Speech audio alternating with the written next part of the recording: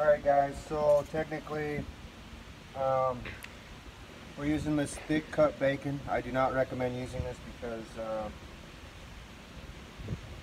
you don't get as many pieces. But we're just using what we had, and we only had about 5 or 6 pieces of bacon, this thick cut stuff.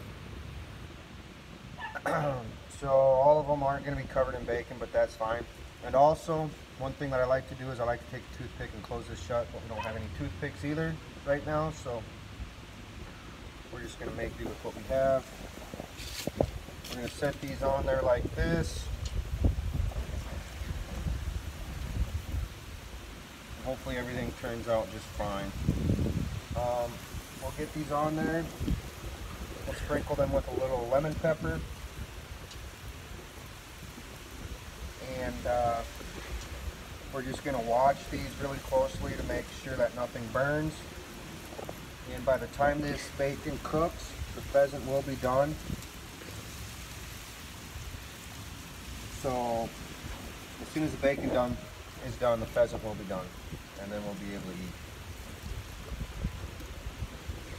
But we'll try, I'll have Boston try some plain, and I'll have him try some of this that's wrapped in this bacon.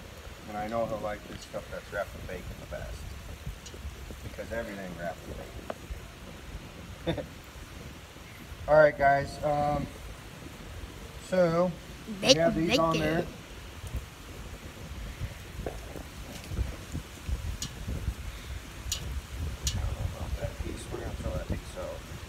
Does it have the blood on it? Yeah.